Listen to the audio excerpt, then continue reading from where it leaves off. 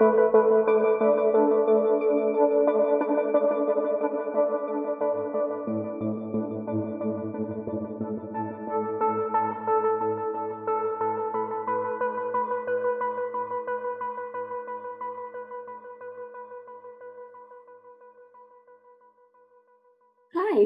I'm Helen Hester and I'm Professor of Gender Technology and Cultural Politics at the University of West London, and I'm here to answer 3 questions about AI. So the first question is about how I would characterise the present. What scenario do I think we're in?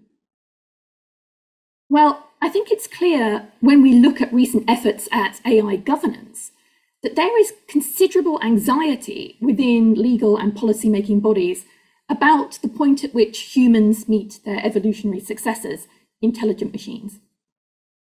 The ethics guidelines for trustworthy AI, published by the EU Commission's high-level expert group on AI, for example, adopts what it calls a human-centric approach, in which the human being enjoys a unique and inalienable moral status of primacy in the civil, political, economic, and social fields.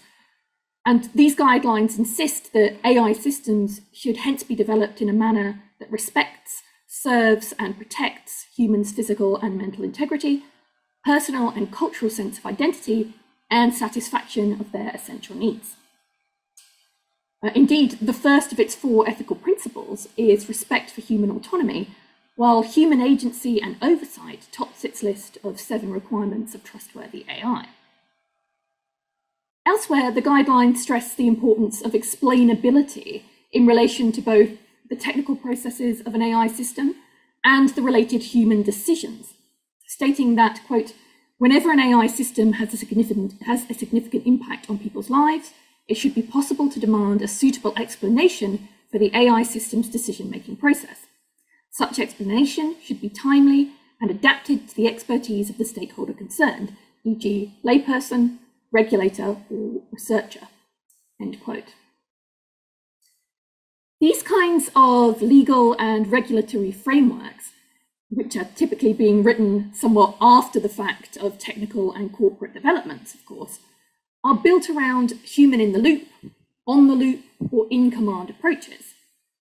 That is, around approaches which frame agency in terms of the capacity for more or less direct human intervention. This is, of course, entirely predictable given their function and their provenance. The EU Commission's high-level expert group, for example, explicitly bases its model of AI ethics on the fundamental rights enshrined in the EU treaties, the EU Charter, and international human rights law.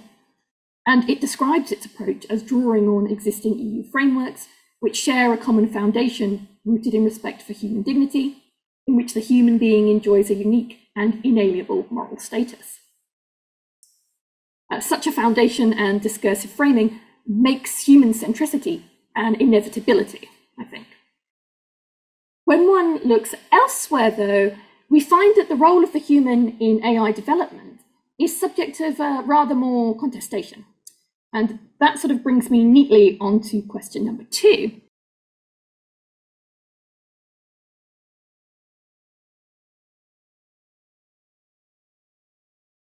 Well, in a completely different register, albeit one also accused of technocratic tendencies, Benjamin Bratton's work sets out to carefully decenter the human within planetary systems, including but not limited to AI systems.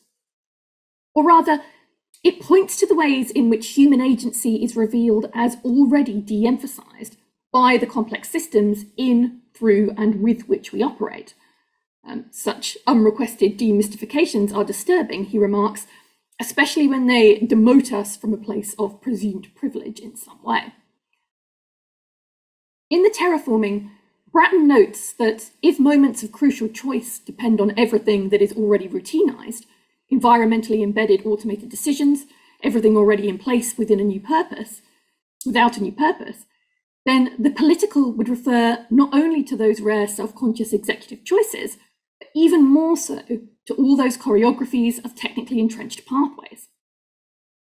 Discussing something akin to what Marx would call the general intellect, though emphasizing not human industry and human will, but rather an ecological approach of interactive biotic and abiotic amalgams, he argues that the general grounding ecology of automation allows previous cognition, abstractions, and decision to take root, enabling uses as yet unimagined. Such work addresses consequential cascades of effects stemming from the interrelation and co-evolution of actors and systems, and suggests that the world is made and remade not just by political decision, but by its dissolving of decision into automatic and prosthetic systems. This results not merely in further fusion between human and machine, but also in distinctive patterns of their separation, new zones, partitions, and exclusions, which serve to remove human intervention from the local loop. Whereas, for example, the European Commission sees the extraction of the human as contrary to the requirements of trustworthy AI and as a threat to the moral status of the human, Bratton's account points not just to the utility of such extraction at a technical level, so the ideas of explainability and comprehensive oversight may, after all, become something of a fantasy as we reach a certain degree of technical complexity, but to the benefits that accrue at a political level. He argues that any action that transforms the world can be absorbed into a technical process that no longer demands subjective volition for every operation. Not only is the action automated, but the volition is as well. And this is framed, interestingly, not as an eradication of agency, but rather as its conceptual reorientation. Automation automates autonomy, as he puts it, and autonomy is less about free will than what aspects of action can be done without full deliberation or even without choice.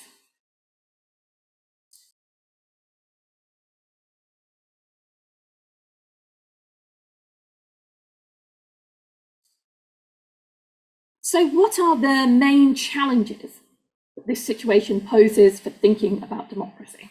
So our third question. The diverging currents of thinking about the human that I've gestured toward here, so human-centric on the one side and human-decentric or eccentric on the other, raise significant questions not simply about democracy, but also about agency more generally. Where do we locate agency within more than human worlds inclusive of AI systems? In my own work, I attempt to critically engage with perhaps one of the most stridently human-decentric currents of contemporary philosophy, and that is feminist posthumanism. Now, I have a lot in common with writers in this tradition, but there are, one or two particular elements that I occasionally take issue with. Some tendencies within posthumanism are so hell-bent on resisting human exceptionalism and on situating the human within wider networks of biotic and abiotic actors, compost and gut bacteria as much as intelligent computers, that they end up ignoring much of what makes our species distinctive, namely our seemingly unique, for the time being, capacity for abstract reasoning. In seeking to counter what they view as a pernicious sense of species entitlement, one they feel is liable to lead to widespread ecological devastation, posthuman feminists stress humanity's embeddedness in assemblages of loose mutual reliance in a manner that, to me, sometimes risks implying an ecology of equivalences. My feeling is that, after a certain point, an insistence upon multi-species cross-actor interdependency makes the process of conceiving of agency, be it individual or collective, increasingly difficult. We risk decentering the human to the point that it's hard to retain a focus on our exceptional capacities to both destroy and potentially, hopefully, repair at planetary scale. And what can we do with that? Who does it help? I find Reza Negrestani's work on inhumanism particularly helpful here. Reza himself, a very astute thinker of AI, sets up the human as a constructible hypothesis, a space of navigation and intervention, and he seeks to elaborate what real human significance consists in. In this sense, inhumanism is a project that begins by dissociating human significance from human glory. one that takes humanism to its ultimate conclusions by constructing a revisable picture of us that functionally breaks free from our exceptions and historical biases as to what this image should be, should look like, or should mean. As such, it positions the human as a springboard or a lever, and identifies a propensity for self-transcendence, self-overcoming, or self-revision as a key quality to be cultivated within Homo sapiens and our descendants. I find it much easier to conceive of an idea of responsibility and meaningful political agency according to this kind of framework, rather than those that position the species as one unexceptional node in a flattened web of autonomous and non-autonomous stuff. Inhumanism encourages us to recognize that the human enables particular forms of agential doing and facilitates still useful kinds of collective project, without suggesting that the human must be retained as it stands. I think that's important in an age of complexity in which we're entangled with all sorts of other forces, systems, and actors, including artificial intelligence. I hope that goes some way to answering some of your questions. Thank you so much for your time.